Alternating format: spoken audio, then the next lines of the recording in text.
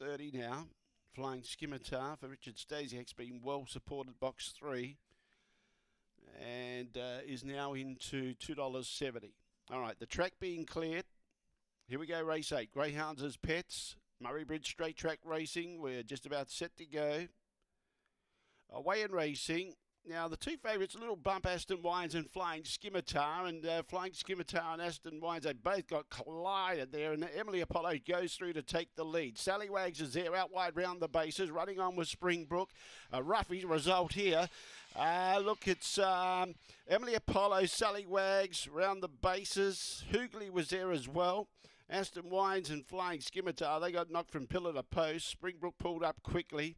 Hands on deck at the tail end of the field. And the time was around 17:20.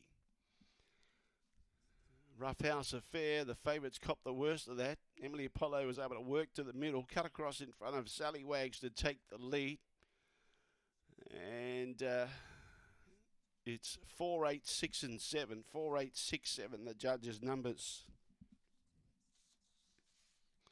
4, 8, 6, 7. Should be a big trifecta if you've got it. And the two favourites suffering major damage when Hoogley was cutting across actually and bumped into Aston Wines and Flying Scimitar when it was keen to get down to the inside. And just no luck at all for Aston Wines and Flying Scimitar, the two favoured runners. 4, 8, 6, 7, 17:20 the time. 2.5 by 1 the margins, 2.5 by 1.